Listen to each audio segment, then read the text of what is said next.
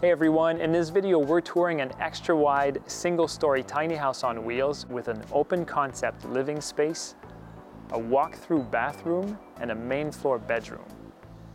The Huckleberry is 30 feet long and 10 feet wide, and it's packed with unique features like an antique wood stove and clawfoot bathtub, handmade cabinetry, rough sawn wood detailing, diamond-shaped windows, and a lot more. Jess and Pat from Rewild Homes are going to give us a full tour, so let's go check it out.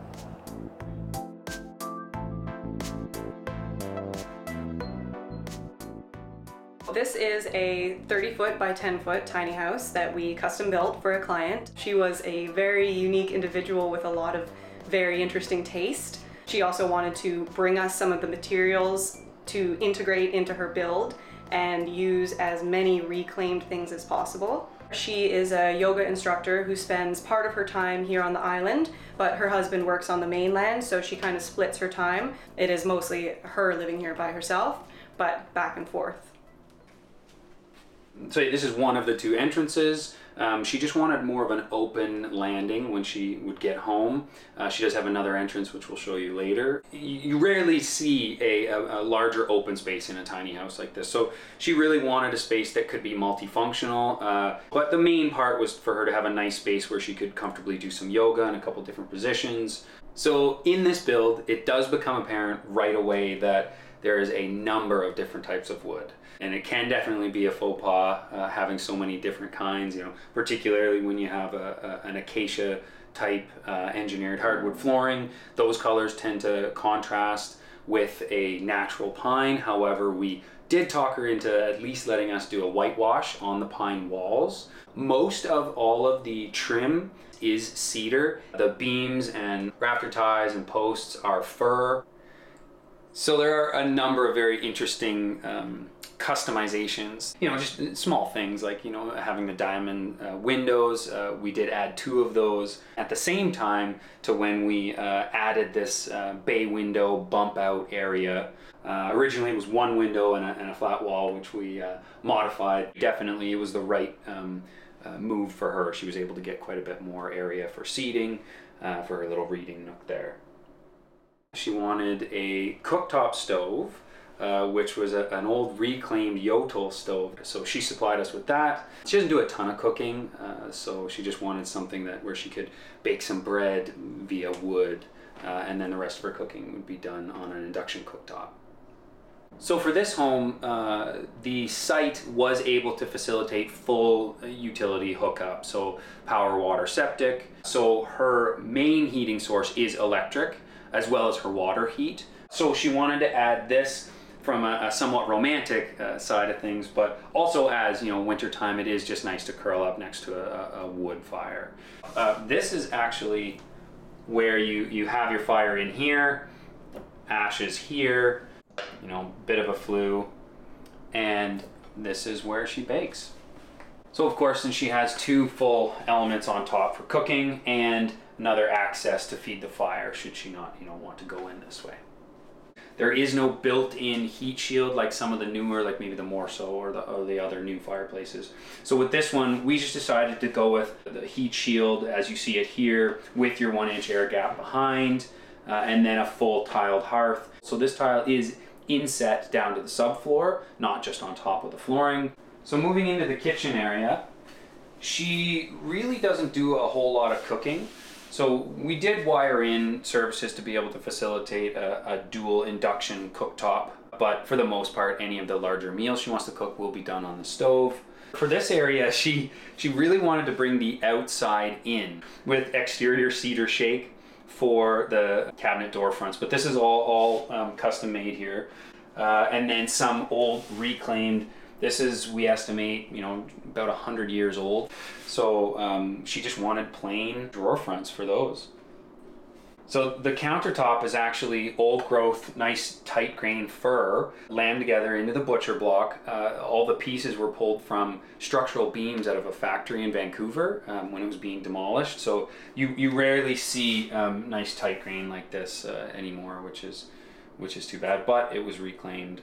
So this is a granite sink. She wanted a relatively small actual sink, but having this kind of wood, she just tried to mitigate as much, you know, water staining or whatever on it. She wanted minimal treating of anything, so we did go with just a Danish oil. So over here, she wanted to add another area where if she did have people, or she actually felt like sitting down at a table to have a drink or coffee or a meal, she wanted just a small raised bar top here where she could, you know, entertain slightly. Originally here, we had laid out upper cabinets and lower base cabinets, but then she really didn't want to impede any of this light here. So first she nixed the upper cabinets and wanted the most funky kind of random depth, different positioned shelving of the pieces that she had supplied. And then at the same time decided to nix the lower cabinets as well and just go with a bit of a coffee and wine bar. So we went with one of the more difficult types of roofs that you can do, particularly on a tiny home. Going with the gabled roof line. We have 2 dormers and a skylight, as well as the wood stove exiting into the chimney outside. So we'll take you into the bathroom. Quite a bit larger, at least with regards to how much stuff we fit in here with this bathroom. So she wanted to go with a stackable washer dryer. As I said before, she does have full services, so we did go with a flush toilet. A lot of people are a huge fan of the clawfoot tub, so we were able to reclaim this one. It's a cast iron enamel coated old heavy tub. It took 5 of us to get this thing in here. What we did is cut out down through the tile so that we could get right down to the subfloor, and then we put a composite products, silicone in and up, so that they're flush with the tile, so that the point load of this had safe spots to secure, and then we through bolted it all the way down. With tiny homes, the obvious first consideration should be the mobility factor. They are going to move. Stone and tile can break, particularly in transport. So again, that's why we use a semi-flexible grout. So this actually came from our client's husband's grandmother who built this. So we were able to make some modifications so that she could still use it, you know, that there is still some space in there, especially with drainage plumbing, sometimes retrofitting, reclaim things. Yeah, it can just take more time sometimes to work with pre-existing things. Having a top of the line venting fan on a timer so that you can also program it and have it so that it'll turn on just from an air exchange perspective as well. You create moisture, you need to learn how to deal with it and live with it. Another really good way to kind of have really good control of your moisture and your temperature is in-floor heat, particularly when you're doing such small square footages. You know, you can really invest in those types of things. So of course this is all natural slate with in-floor heat throughout. We went with a Dutch door so that she could have a bit of a mudroom wet entry, you know, somewhere she can come in and just kind of hang her you know, coats and gear and stuff. You know, it's all about maximizing where you can have storage without, you know, stacking bins on top of each other. So of course we closed this off to give her some storage space here as well as up top. With a more of a single story, no loft layout, you do become somewhat limited. You know, either you have the bathroom at an end wall or you can put it in the middle. You know, and with people who are considering, you know, this is my forever home, I'm aging in place here, it can be beneficial to have the bathroom right adjacent to the bedroom. Also, you know, just from a functional, you know, having people over standpoint, you don't typically want them to have to walk through your bedroom to get to the other end where you have the bathroom. So often we like to try and bring the outside in, you know, particularly when we have offcuts of stuff. So we brought in some of the trim and siding pieces as well as the kind of color palette of the outside, just for some custom barn doors.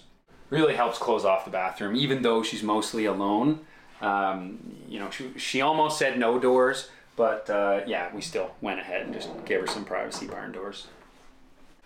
So of course, without a loft, you want to have the bedroom wherever you can fit it, and so this one we wanted to maximize storage. You know, we did give her some sliding doors, with one being a floor-to-ceiling mirror and the other just matching the pine tongue and groove, as well as, of course, the largest possible bed. We were able to fit in a double here.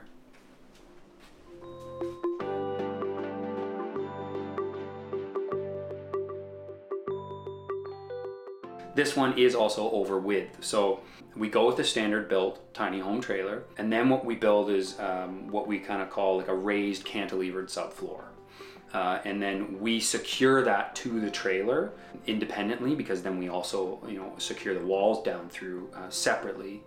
You don't want cedar going all the way to the ground or all the way to a deck, because typically you'll be getting that splashback and you just get significantly more wear and weathering on the wood itself. And so where it would go right down to the deck is metal. It really helps with weathering. My favorite part of this job is designing the tiny home, so I work with each person to lay the home out, and seeing this home come together was really exciting because we all had sort of our reservations about mixing all of these different kinds of wood and all of these reclaimed things, and then having those things come together and us be able to actually make that vision come to life was really exciting. If you want to check out Rewild Homes, we'll put a link to their website and Instagram in the description below. Also, be sure to subscribe to Exploring Alternatives and check out our playlists for more stories like this. Thanks for watching.